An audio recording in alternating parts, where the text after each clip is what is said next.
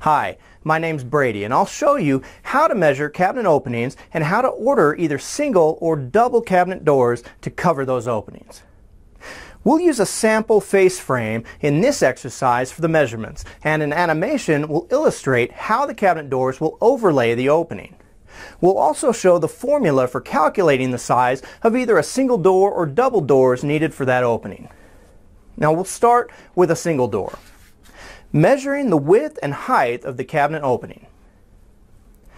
The video shows this process.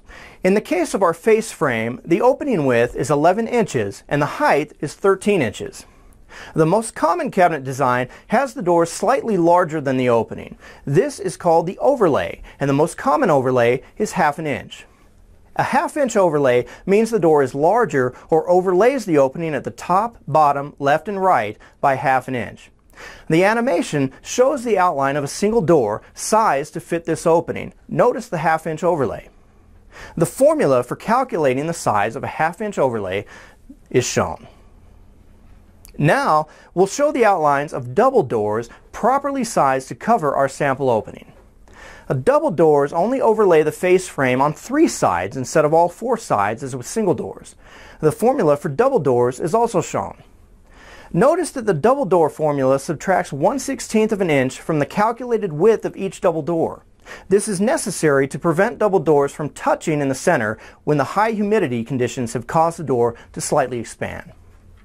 Although a ½ inch overlay is the most common, other overlays may be encountered. If the cabinet doors you're replacing have a different overlay, like 5/8 of an inch or 3/8 of an inch, the formulas will still work and will correctly size your new cabinet doors. Just replace the ½ inch in the formula with the overlay that you intend to use. Now keep in mind that concealed hinges have different models for different overlays, and the correct hinge must be ordered. We carry the top quality self-closing bloom hinges, and we're also able to drill the hinge pockets in your new doors. Now that you can see how easy it really is to determine the exact sizes of each of your new cabinet doors, you won't need to pay to have the big box store take the measurements for you. You also won't have to pay the big box prices for your replacement cabinet doors.